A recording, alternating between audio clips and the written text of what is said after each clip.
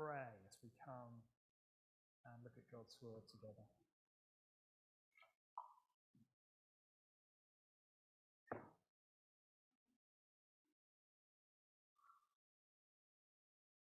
Heavenly Father, we do thank you so much for these studies in the book of Acts. We thank you for the encouragement it is that your word is unstoppable and continues to go out. Father, please, as we understand the greatness of the Lord Jesus Christ, may we be encouraged and convicted to keep sharing your word.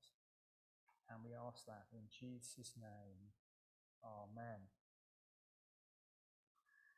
Well, I don't know about you, but I think it's very easy to be distracted. So my wife, Jane, asks for a cup of tea.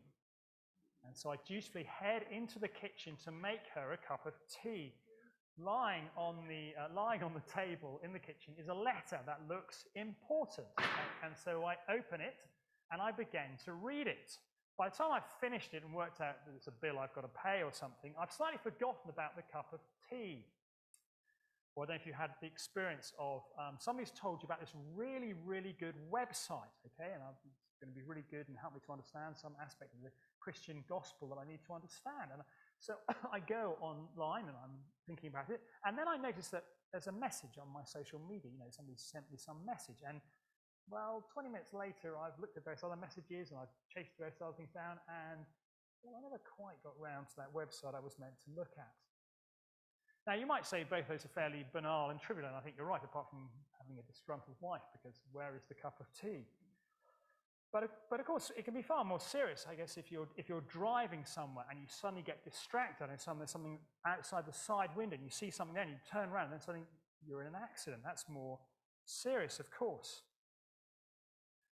And I'll perhaps say there's another even more serious aspect of distraction that can happen for Christians.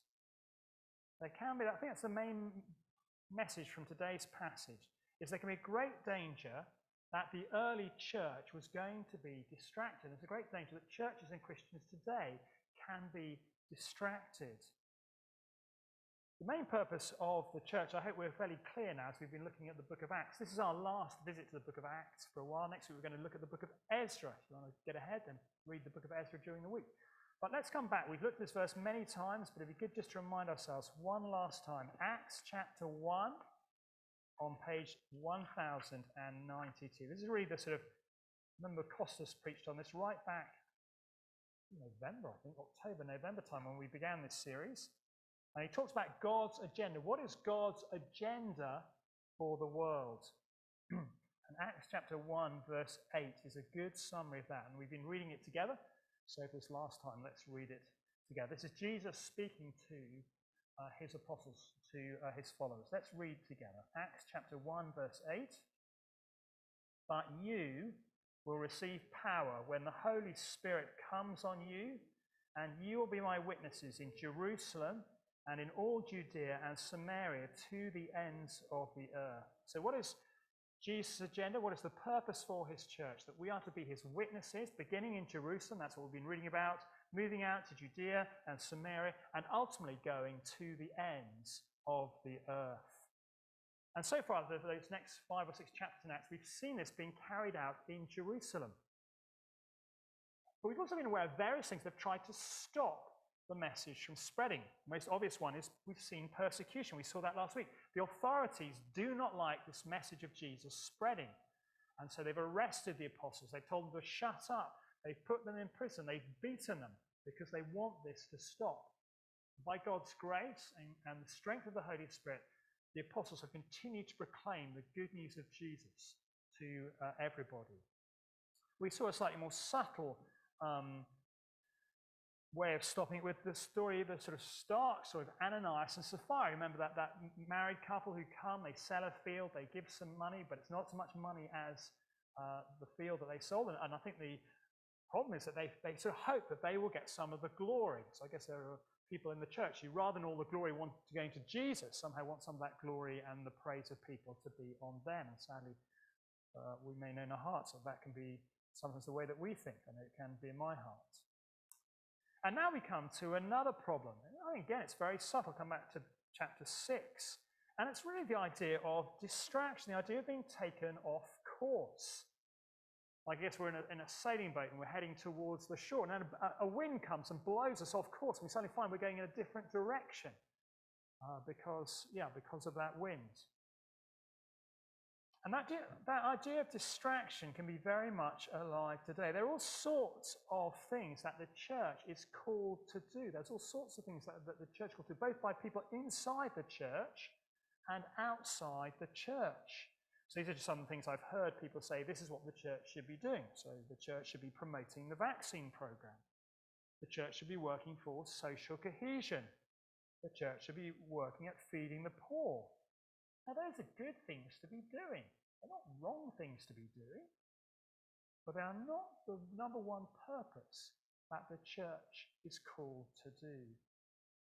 And there can be a great danger that we'll lose sight of the main thing we're meant to be doing, which is making Christ known. Well, let's follow the story through. Let's think about the problem. So I've got three very simple headings. If you've got a handout, the problem, the solution, and the result. So if you're a handout, the first thing we're going to look at is the problem. Well, actually, it's more than one problem, but let's begin. Got the problem up, great. And it's interesting to note that here we have a healthy, vibrant church. And I don't know about you, but you read the early chapters and you just, wow, what a church it would have been to be involved in. They seem to be preaching, they loved each other, they met together, they were enthusiastic about telling people about Jesus. What a great church it would have been to be part of. Maybe look at other churches and think, oh, I wish I could be part of that church. It just seems to be growing and it's just so vibrant, it's fantastic. But it's important to note that even this great, vibrant church has problems. So sometimes it's easy to think, well, all the problems are with our church. And we look at these other churches and think, oh, if only I was a part of that church, it would be fantastic. But all churches are full of sinners, full of people who still have rebellion against God in their hearts. And so all churches are going to have problems. And the problem here that we're told about is a problem really of racial injustice. Let's pick it up in verse 1. In those days, when the number of disciples was increasing, the Hellenistic Jews among them complained against the Hebraic Jews because their widows were being overlooked in the daily distribution of food. So we're told about these two groups, okay? The first guys are these Hellenistic Jews. Well, who are the Hellenistic Jews? These are basically Greek Jews, if you like. The empire at that time, I know it's a Roman empire, but it was still dominated by Greek culture. Greek was still the main language that people spoke, and Greek culture still dominated, even though it was the Romans who were in charge. So they'd probably spoken Greek. They'd probably dressed like Greeks, and probably had other parts of Greek culture. So that's one group. And then you've got this other group who are the Hebraic Jews. They were probably born inside Israel. They probably wouldn't have spoken Greek. In fact, they were honest. They'd have probably been slightly suspicious of Greek culture. And they'd have spoken probably Hebrew, Aramaic, and that would have been their main language. They wouldn't have dressed in Greek clothes. And so you had these two groups. And maybe we don't know why there was this problem with the daily distribution of food. Was it the Hebraic Jews, in their heart of hearts, sometimes thought maybe these Greeks weren't quite kosher or would just maybe contaminate the food? We don't really know, but there's clearly some problem with these two different groups of people getting along. But here is a growing church, and here is an issue which is basically one of racial injustice. And of course that is an area that we're very aware of in our society today. I'm a cricket fan, and if you're a cricket fan, you'll know that Yorkshire Cricket Club has just been completely just overwhelmed by issues of racial injustice. And it's very sobering to read it here in the church. And I think we need to come to this very humbly. I think there can be a danger that we sort of think, well, I'm not a racist, and we're very quick to point the finger at somebody else who say, well, they're worse than me. But I think when we come to pastors, we just need to be humble, and we need to acknowledge that it's just so much easier to get on with people like me, people I understand, and much harder to get on with people who are different from me, who I find harder to understand. Maybe that's because of language, maybe it's because of culture. And we need to ask God to help us. And of course, it's not just different ethnicities. It can be economic. People can look down on people because they're poor, or look down on people because they're rich, or it can be educational background. I was with a friend who's a pastor of a church, and said the differences there aren't particularly between different races, but between different educational backgrounds. So if people have a degree, they tend to get on better, and people who maybe don't have a tertiary education, that's where the fault line can be. It can be generational. We can look down on older people, or we can look down on younger people. We are very good at it. So that's the first problem. This problem, when I put racial injustice, well, it's just that treating people who are different from us as if they're not equal with us. So that's the first problem. The second problem really is one of grumbling. It's easy to miss this, but so the Hellenistic Jews among them complained against the Hebraic Jews.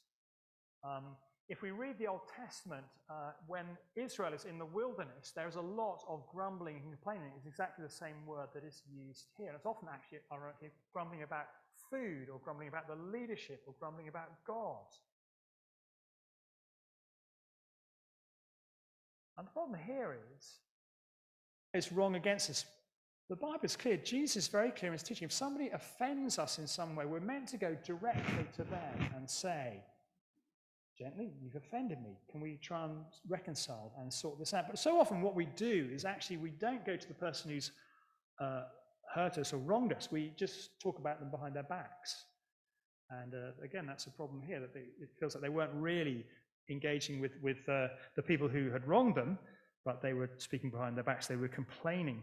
And again, I find that very challenging. When somebody wrongs me, how do I, even if I'm right in the fact that I've been wronged, how do I respond to that? Do I go and talk to the person directly, or do I just grumble and complain behind their backs? So those are the problems, but actually, according to our passage, there is a far, far greater problem for the church, and it's this problem of distraction. Verse 2, so the 12 gathered all the disciples together and said, it would not be right for us to neglect the ministry of the word of God to wait on tables.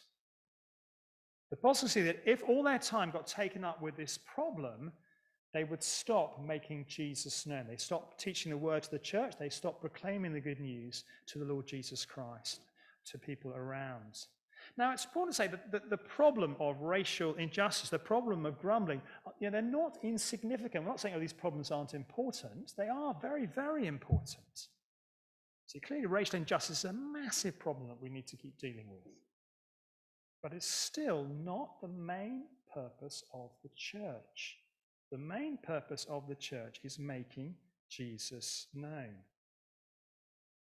And it's interesting that the problem of distraction is not one that is just new to the early church. It's actually a problem that Jesus himself faced. Go to the next slide. I don't know if you can read. This is the reading that Catherine read, so I'm sorry. I think you just read that. So Jesus, he's been preaching in the synagogue. He's healed Peter's mother-in-law. And that evening after sunset, the people brought to Jesus all the sick and the demon-possessed. The whole town gathered at the door, as it would have. Jesus could heal anybody. You would have anybody who was sick, you would have brought them to Jesus. And Jesus healed many who had various diseases. He also drove out many demons, but he would not let the demons speak because they knew he was. So it's an amazing evening where people crowd around where Jesus is staying to get him to heal. Verse 35. So the next morning, while it was still dark, Jesus gets up, leaves the house, and went off to a solitary place where he prayed.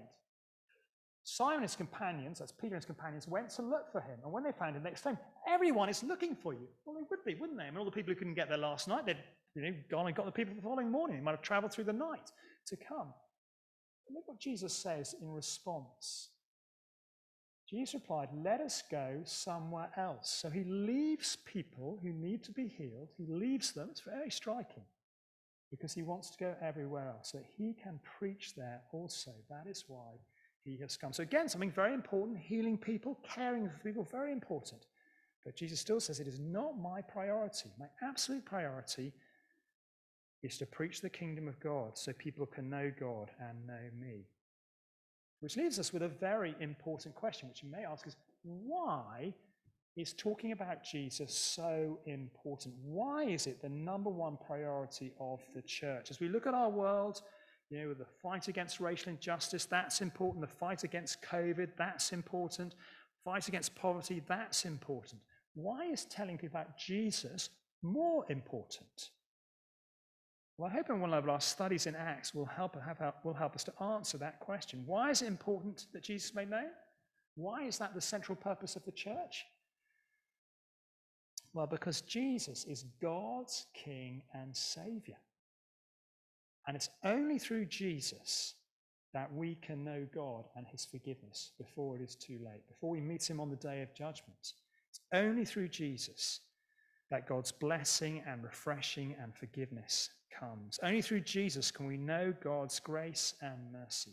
Only through Jesus can we have a place with him in all eternity when he returns to restore all things. That is why it is so important, whatever our situation in this life is, to hear about Jesus, to take hold of Jesus, is the most important thing.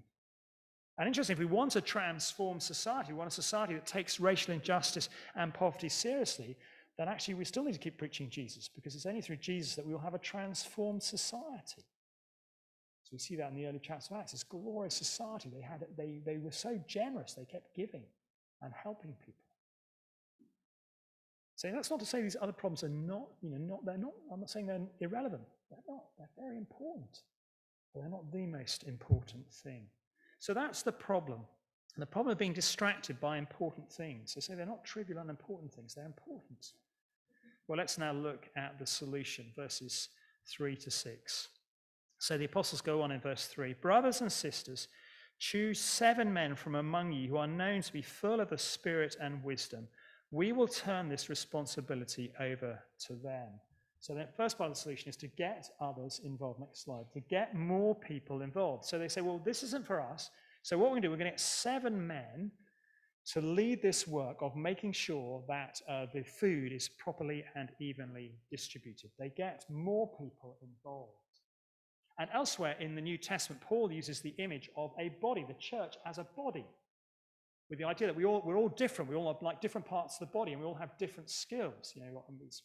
My hand can do all sorts of things, but it needs my foot to move around. My eye can see, but I need my ears to hear as well. The idea is that each member of the church is different. We have different skills and different abilities, and we're meant to be using them. So today, some will be making the coffee, some are good at the technical stuff, some are good at pastoral care, some are good at teaching, some are good in crash and Sunday school. I think this week we should get our next rota out this week we should get our next rota out for serving at church on Sundays. And I just want to say a massive thank you to Kelly and Luke for doing that. But I would say thank you for so many being willing to sign up on our rota in order to help out in so many ways. It's very much appreciated. I remember another church I went to for a while. It's not Christ Church Leighton, but it's another church I went to. And it was basically the expectation that the vicar or the minister would do everything. So somebody might have an idea about something that they thought was good for the church to do, and they send the vicar an email, I think we should be doing this. And often his response was to say, yeah, that sounds like a good idea. Why don't you go on and go and do it? To which a slightly horrified email will come back, well, it's your job. You're the vicar. Well, I'm very relieved to say thank you that you're not like that you are very good at getting on with stuff and doing lots of stuff. Because it was a disaster at times. There's a great danger the church then, just implodes on a very tired vicar.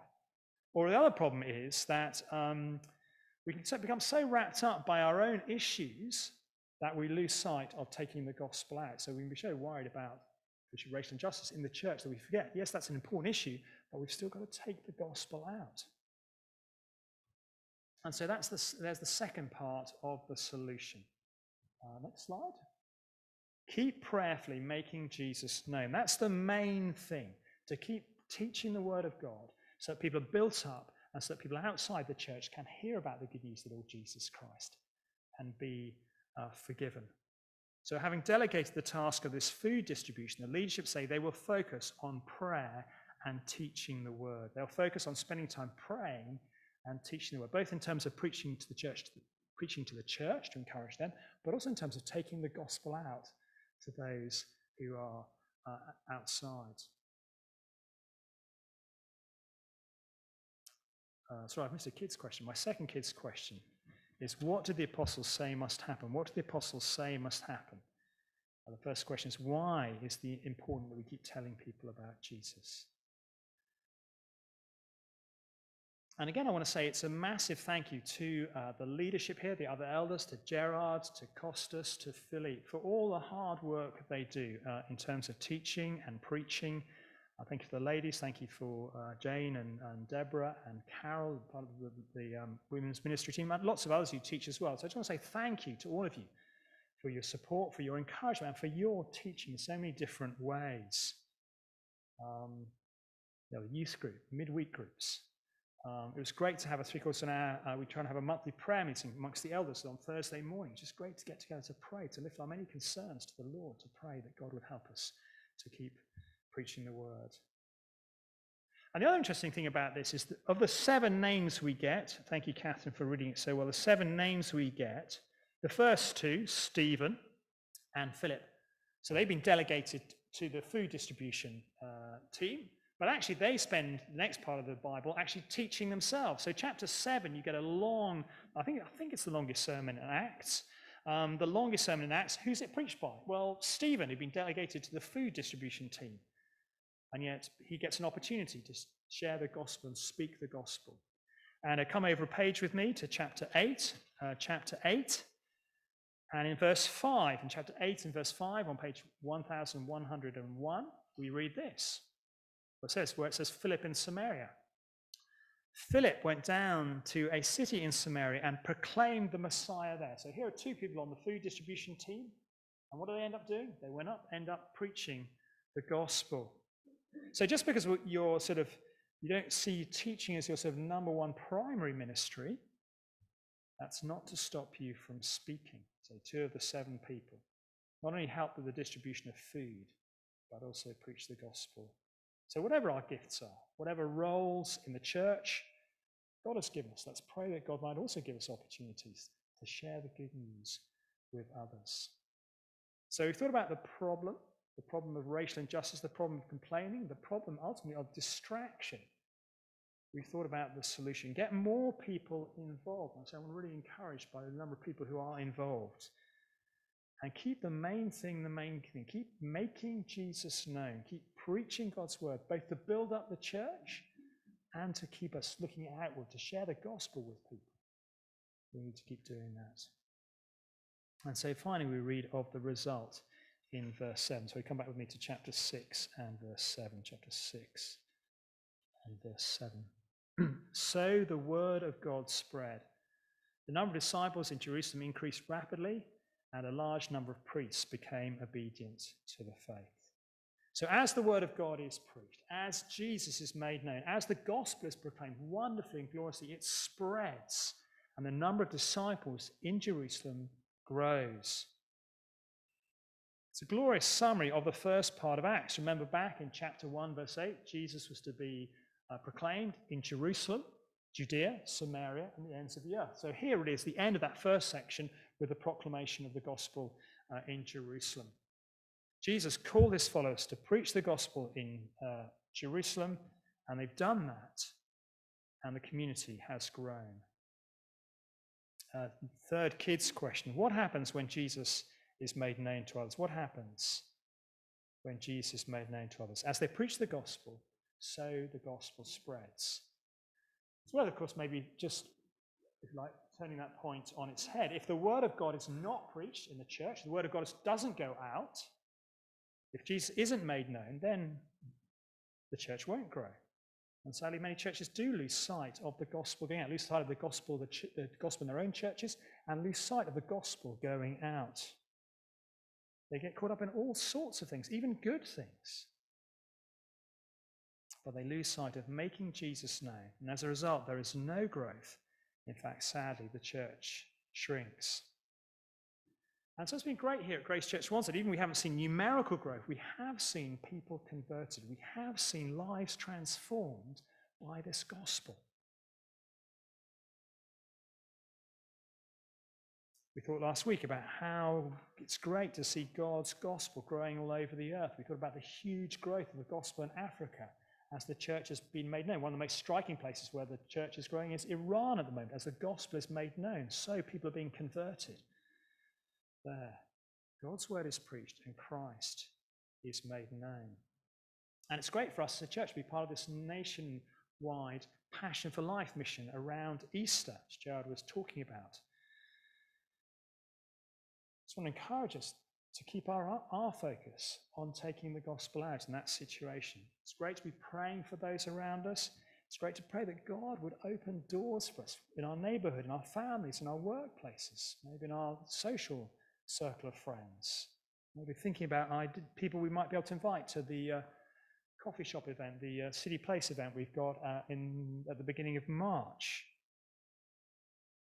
Who might we be able to invite to that event? Who might we be able to speak the gospel to and pray that God would indeed bring them to hear the good news of the Lord Jesus Christ? Well, as I said at the beginning, it's easy for us to get distracted and to end up doing something else. It's easy for the church to get distracted and lose sight of that main purpose. It's challenging because it's easy to be distracted by really good things, really important things. Racial injustice is an important thing we need to deal with. Food distribution is an important thing. Well, the early church was threatened by that. And so the solution they came up with was very important. Get more people involved. Church, act like a body. You all have different gifts. You all have different abilities. Let's use them to serve God's church, to build up the church.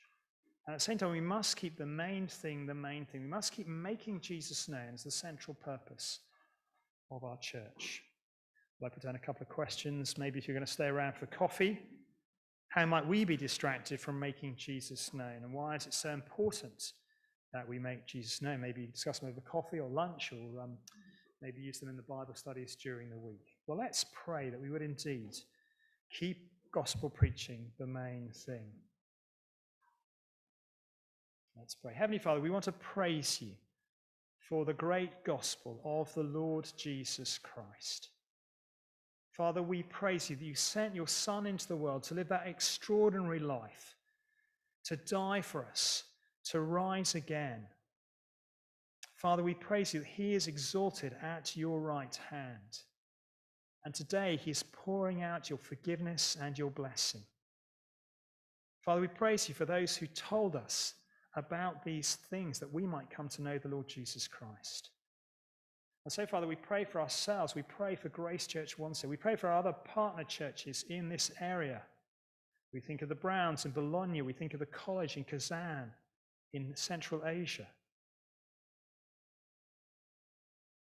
Heavenly Father, we pray you would help us to keep preaching the gospel. I think of all the gifts and the abilities and the skills that you've given people here. I thank you for so many people here serving so diligently, giving up time, money, and energy. Thank you. I want to thank you for the elders, for all the teaching and praying and leading they do, Father. And so, Father, pray that you would help us to keep that main thing the main thing, not to be distracted away, to remember how wonderful the Lord Jesus Christ is. Please help us to make him known, to keep that central in our churches. And Father, in mercy, we pray, Father, that indeed your word would spread, the number of disciples in Wanstead would increase rapidly, Father, and Woodford and London, Father, and across the nation, across your world, Father. We cry out to you for that. In Jesus' name, amen.